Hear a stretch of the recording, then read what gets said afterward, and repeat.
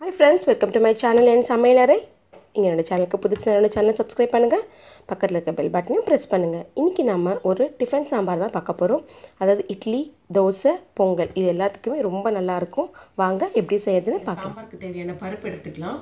நான் ஆல்ரெடி தோரம் பருப்பு ஒரு 1/2 கப்பும் பாசி பருப்பு ஒரு 1/4 கப்பும் வந்துட்டு ஒரு 2 நிமிஷத்துக்கு முன்னாடி ஊற வச்சிருக்கிறேன். இப்போ நம்ம அதை ஆட் பண்ணிக்கலாம்.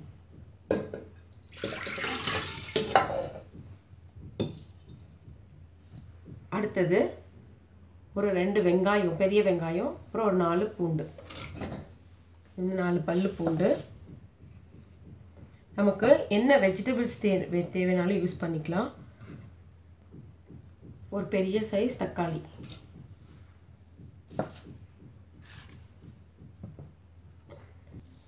நான் இதில் ஒரு 100 கிராம் கத்திரிக்காவும் ஒரே ஒரு கேரட், ஒரு சின்ன கேரட்டும் கட் பண்ணி வச்சிருக்கிறேன்.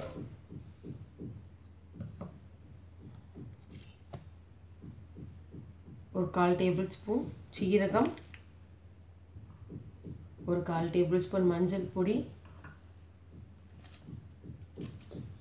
ஒரு 2 டேபிள் ஸ்பூன் சாம்பார் தூள். இதை எல்லாத்தையும் போட்டு ஒரு 2 கப்பு தண்ணி விட்டு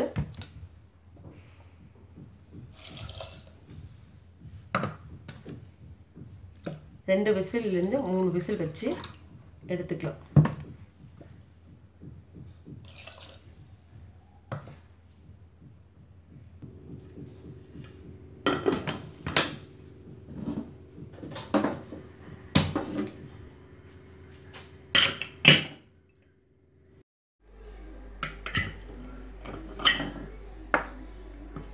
இப்போ ப்ரெஷர் ரிலீஸ் ஆகிட்டு நம்ம இப்போ ஓப்பன் பண்ணி பார்த்துடலாம். பருப்பு நல்லா வெந்துருச்சு. இப்போ நம்ம ஒரு பேனை ஹீட் பண்ணி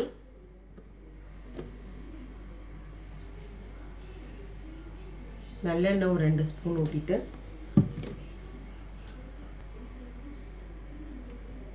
இப்போ எண்ணெய் ஹீட் ஆகிடுச்சு.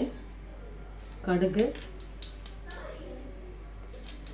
ஒரு 4லேருந்து 5 பூண்டை தட்டி வச்சுருக்கிறேன்.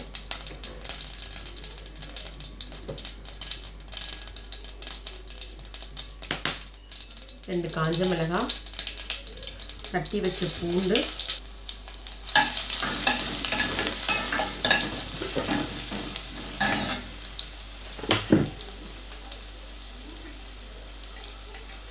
கருவேப்பிலை,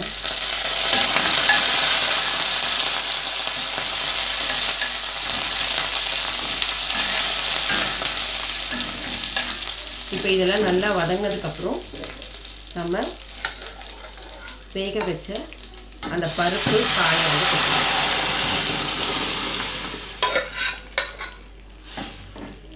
இதோட திக்னஸ் வந்துட்டு நமக்கு எவ்வளோ வேணுமோ அந்த அளவுக்கு நம்ம தண்ணி ஊற்றிக்கலாம்.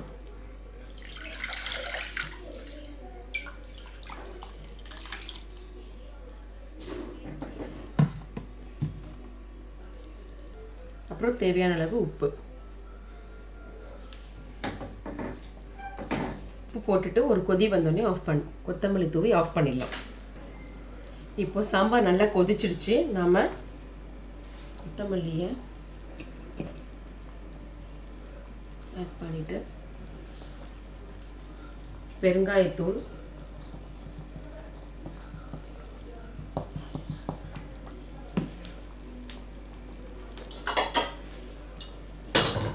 ஆஃப் பண்ணிட்டு க்ளோஸ் பண்ணிட்டு கொஞ்ச நேரத்துக்கு அப்புறம் சர்வ் பண்ணலாம். இந்த ரெசிபி உங்களுக்கு பிடிச்சிருந்துச்சுன்னா லைக் பண்ணுங்கள், ஷேர் பண்ணுங்கள், என்னோட சேனலை சப்ஸ்கிரைப் பண்ணுங்கள். தேங்க்ஸ் ஃபார் வாட்சிங். Take care.